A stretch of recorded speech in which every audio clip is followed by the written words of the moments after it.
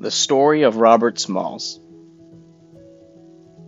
Robert Smalls was an African American whose bravery, intellect, and resourcefulness expanded the boundaries of what black people were capable of achieving in late 19th century America.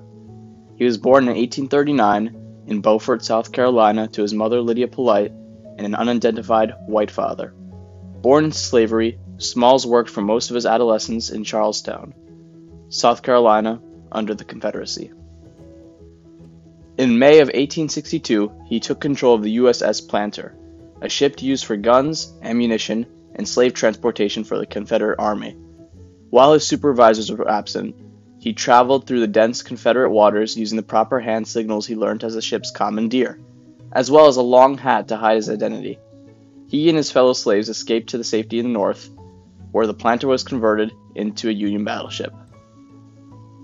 During the Civil War, Smalls was given command of the Planter, along with the USS Keokuk, which was sunk in combat.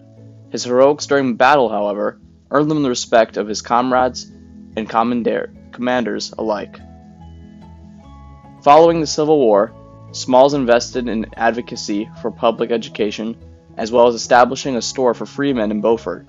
He also served as a senator and representative for South Carolina, and had 4 children, continuing the lineage and legacy of a great man.